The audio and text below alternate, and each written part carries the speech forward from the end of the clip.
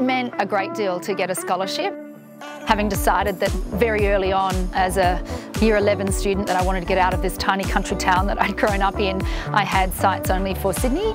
The Women's College was an obvious place to be, and I couldn't have afforded to have been there had it not been for that financial assistance.